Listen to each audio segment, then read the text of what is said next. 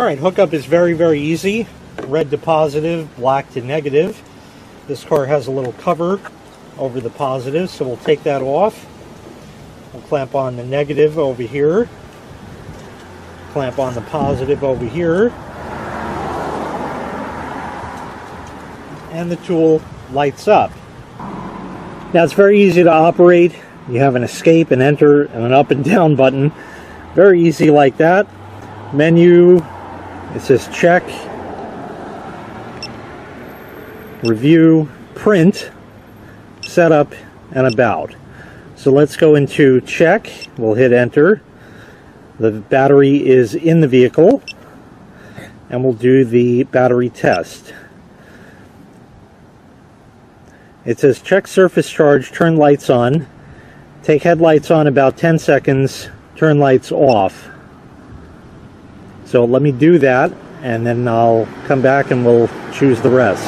Now this is a regular flooded battery, so we'll press enter, and we're going to enter in, you have all different parameters here that you can set. We're just going to enter in the CCA, or cold cranking amps. So we'll go there, and now we're going to run this up to 650. The way you find that is to look at your battery itself.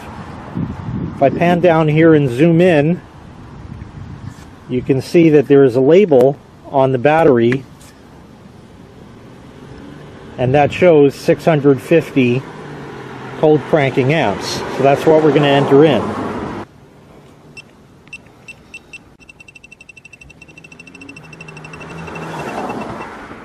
Now that we have that entered, we'll hit enter.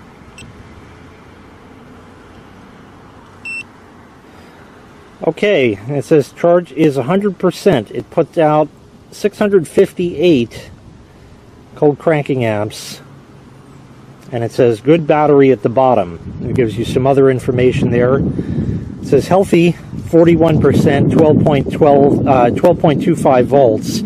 That would probably be somewhat in the normal range for a vehicle that's been sitting for a while. Typically the battery voltage is going to be about 12 in that. Could be upwards of 13.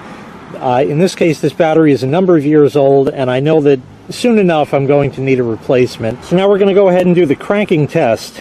So we'll go there, and it says start engine.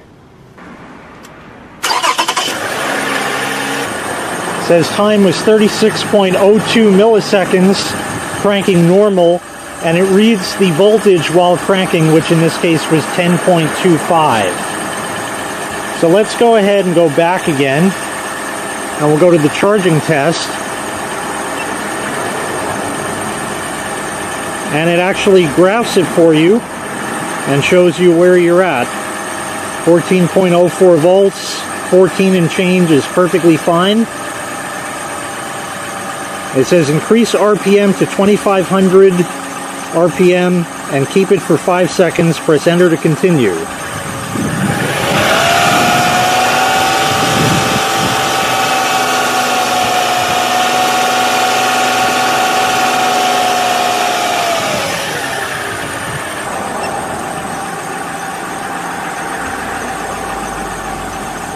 Okay, so the charging is normal. It says it's 13.86 volts loaded. Unloaded is 13.97, and the ripple is 121 millivolts. Very good.